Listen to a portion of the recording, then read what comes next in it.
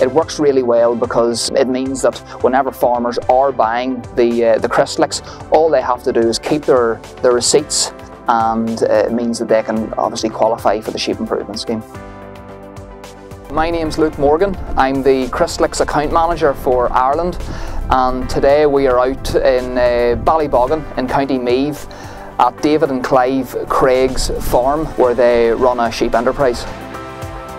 Crystalyx has always been a brand that farmers have asked to branch about, especially for sheep farmers, and they felt that it was a better brand than our competitors.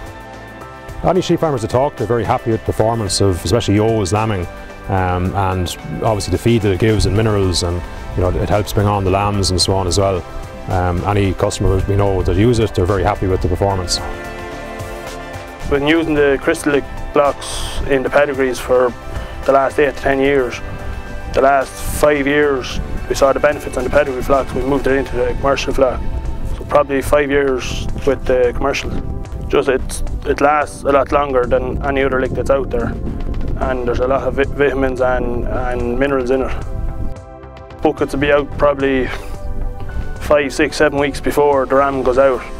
They'll be kept with them for a few weeks after the ram goes out. There'll be a bit of a break, and then about 5 to 6 weeks before lambing they're introduced again, and they'll probably stay with them then till 4 or 5 weeks after lambing. With flushing and AI in here, the commercials just scan just shy of 2 a lamb or 2 a ewe.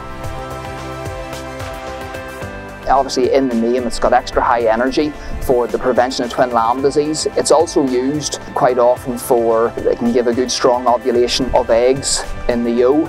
So fertility is increased overall.